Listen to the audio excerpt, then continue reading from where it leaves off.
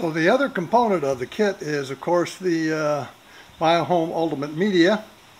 I'm not sure how much this particular Eheim is going to hold, but we're going to bag up 3 kilograms, and we'll see if we need all that or whether it's going to take 2 or what. But anyway, here we are weighing it out, and we'll finish packing it up. So here we've got it packed up just the way we would pack it up for any other customer, as if we were going to ship it. Of course, we still have to put the filter starter balls inside the bag like the label says, and we'll seal it up and it'll be ready to go. Okay, so the big day has arrived. We're here at Kevin's Genki Nishikigoi. I'm going to go inside now and see if we can fix that filter up. All right, so here we are with Bill. He's going to give me a hand with this. This is kind of his baby here, so I'll let him explain what we've got here. Okay, my name is Bill Doherty with Genki Koi Incorporated. First off, we're going to add a different media to the filter. But first off, we have our sump here, and a protein skimmer, and some Japanese filter mat. Okay. Then with the return back to the tank. And what we're going to be working on today is this Eheim filter, replacing this media. And that's where we're about at right now. So the next time you'll see us, we'll be replacing the media. Cool. So Bill, it looks like that's self-contained. Where does the water come into this Eheim from? Oh, I'm sorry. Basically, from the sump, we have the incoming right from the tank before this. Actually, the same water that is taking into the protein skimmer is going into the Eheim filter through this guy. So some portion goes through the sump and some portion goes through the Eheim. Is that kind of the way it works? Correct. And then we have the return from the Eheim filter into the sump. Oh, it goes back in there. Back into the tank. I got you. Okay, that's interesting. All right. So basically 100% winds up going through the sump one way or another. One way or another. All right, all the water comes in from the tank through this hose back here, drops into this chamber. Gotcha. And that's kind of a settlement chamber basically, huh? Yeah, basically. And then the Eheim filter takes the water out. Yep. The sump removes the protein from it. Gotcha. Any water goes to the next chamber. Gets filtered through the Japanese mat, and then is returned back to the tank. And this has the same return from the filter. Yep. So all water that's been filtered is put into this third chamber that returns back to the tank through this. I got you. So I'm curious.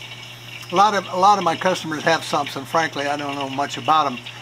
Does the water from that first section, which, like I say, looks to me like it's more or less a settlement section, does that just get into the next section by going over that little wall? By creating this wall, the water is staying in this chamber a little bit longer, so it has time to go into the protein skimmer. So it takes any type of protein out of the water. And then the protein skimmer's dropping it into the next section where you have just back through this filter here, which is really nothing. And then it'll automatically go into this chamber with the Japanese mats, and into the third chamber for return back to the tank. Okay, and then you've got a UV in there, which you currently don't have on, it looks like, but you've got a UV lamp, or is that a heater? No, that is a heater. Heater. Because sometimes we want to, I mean, treat it for whatever reason. We want to increase the temperature. But being indoors, this guy usually stays about 68 degrees anyhow, even when it gets cold. Super. Okay. Which is fine for koi. Okay, cool. So yeah, now maybe you can just show me how we can shut this thing down and you got it. Get it out here so we can rebuild it. You got it. All right, man.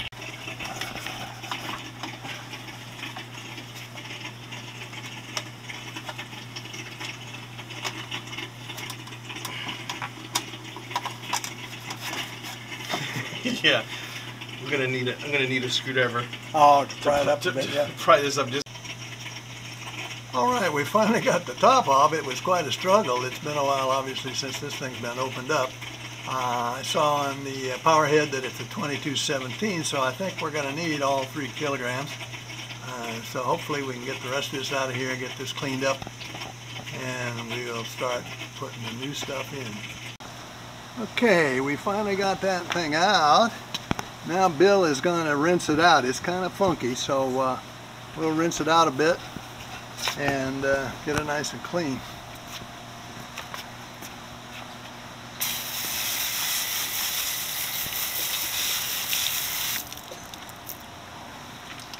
Thank you. You bet.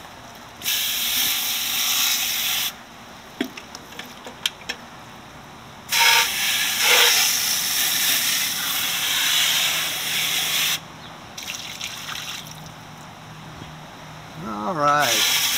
A little bit more. Just like there. just like a new filter now. Okay. Looking good. Excellent. All right.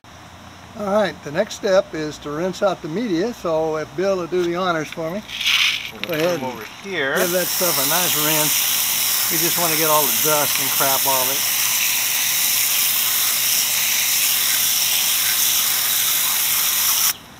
That should do the trick, I think. Looking pretty good. Just make sure we get it all nice and clean. All righty. Very good.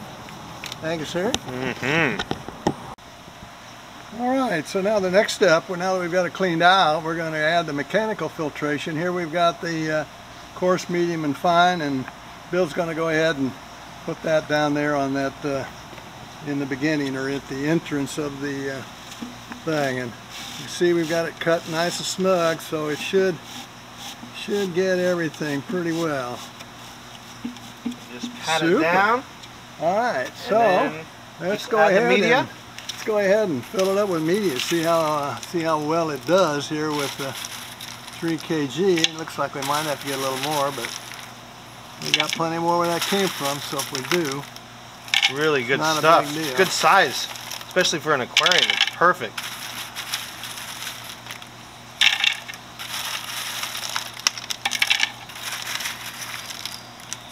I don't want to pour it in there and break it. Yeah, well, it wouldn't hurt it to break it, but yeah, it's easy to put in. One of our customers actually, if some of the other canister filters have trays, and one of our customers actually did a real nice video where he broke it up. He demonstrated it by putting it in there nice and neat. Oh, he stacked it in there on end, and then actually topped it off horizontally. He found he could get a lot more in that way than if he just poured it in. But of course. Since this is one big open space, I think it makes more sense to just put it in there the way we're doing it. And we're going to be have a lot of air between them. Oh yeah. It'll be really close. Oh, dropped one. I think we're going to be pretty close with pretty close. 3 kg. I think that's what I figured for this size filter. But I've never actually done one, so that's part of the whole trick here is to see that's really if close. This is the right amount or not, and it sure looks like it's going to be. I think it's perfect. 3 kg for a 2217. I got to go make sure my document says that, because obviously we got to have room for the power head, and actually we got one more the plastic panel housing on top, which would actually be perfect. All right, man. Yeah, you want to go grab that quick? Sure. Thanks. Yeah, we rinsed that off. Kind of funky as well. And I realized I forgot one important step. So hang on just a sec, Bill. Pull that baby back off of there. Okay. So that's to keep any media from getting up in the power head. But the part I missed that's critical is, can you take a couple handfuls of that out and put it back in the blue, our blue rinse basket there? Sure. Alrighty. So this is a critical part of it. Every shipment of the media comes with this stuff, and so here it is, the filter starter balls. Oh, so okay. If you just go ahead and open that up and kind of spread them around in there.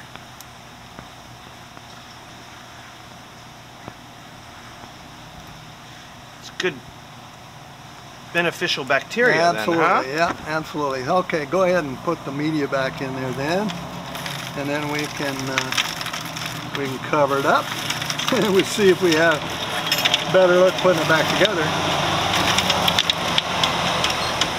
I'm sure we will. Than we did when we took it apart. Outstanding. We'll put the cover on. Like so. So suction it doesn't pull it back. Okay. Get clogged. Here we are, huh? And we should be right off to the races. All right.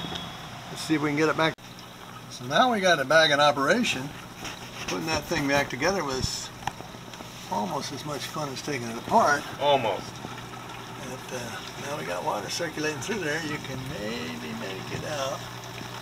There's bubbles around the media there. But everything looks okay. Oh yeah, there we can see a few bubbles coming through. So we will see how it works. Hopefully real well. But hopefully real well. time will tell. Not sure we're actually going to see much that we can see visually, but I'll come back tomorrow and see if I can get a water reading, and then we'll see how that goes over the time. Sounds good. All right. Well, thank you, Bill. You're very welcome, Don. Very welcome. Yeah, the story continues. Yes. So the filter's been operating now for just about a day, and I took some measurements here to see how things are looking and to compare with later results. Looking real good. We got 0 ammonia, 0 nitrite. We've got about 80 nitrate, and the pH is right at 8. So those are pretty decent readings, and we'll see if we can get that nitrate down over time. That'll be one of the keys. All right, we're back at Genki Koi again today. It's the 28th Saturday of March. We've got a few more fish. Not a real heavy load in here yet, but we got a few more koi in here. So I'm going to take some more water readings, and then we'll check back and see how things are developing here. So far so good though.